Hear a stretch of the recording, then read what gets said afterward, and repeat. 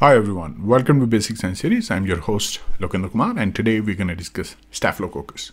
In this video, I'm going to show you some of the important features of this particular genus. We're going to know how you can differentiate between Staphylococcus and Streptococcus. We will also discuss some of the important growth characteristics of this genus. So if you are interested in the videos which are related to microbiology, which are related to bacteriology, I'm going to make a lot of videos. So I want you to please stay tuned and watch all those videos. All right, let's start the topic. All right, so let's start with the topic, which is Staphylococcus. Staphylococcus has a lot of different species.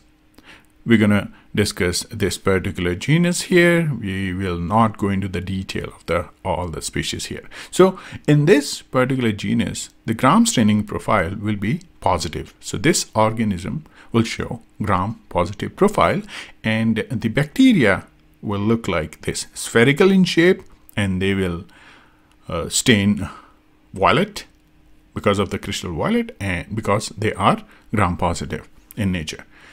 Talking about the shape of this organism will be spherical.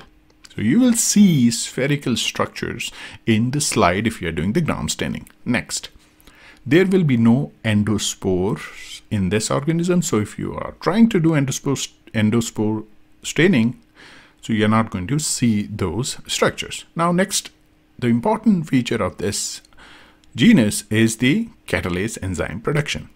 So suppose if you have a plate where you have Staphylococcus or any bacteria that you want to differentiate as Strepto or Staphylo, so what you can do is you can pick up the isolated colonies using the bacteriological loop, and on the slide you will first place one drop or few drops of H2O2, hydrogen peroxide, and then transfer the colony to that slide and try to mix it.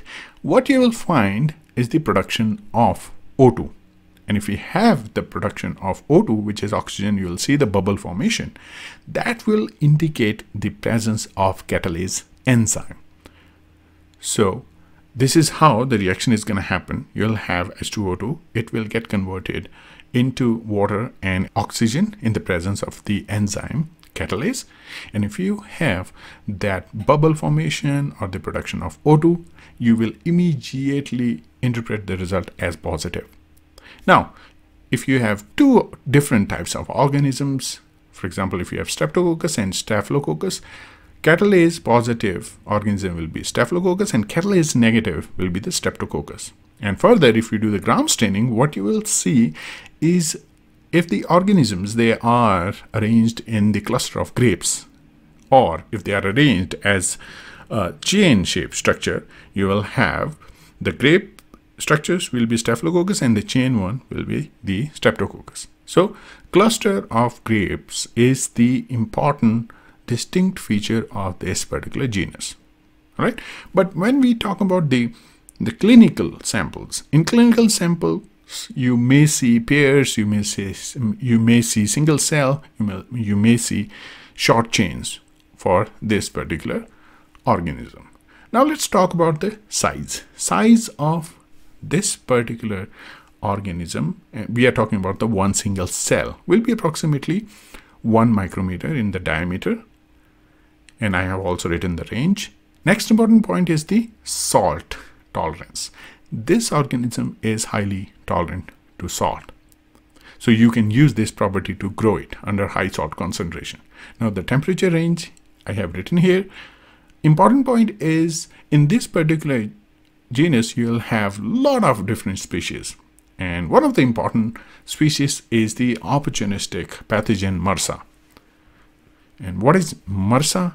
I'm sure you all know about MRSA. It is methicillin-resistant Staphylococcus aureus.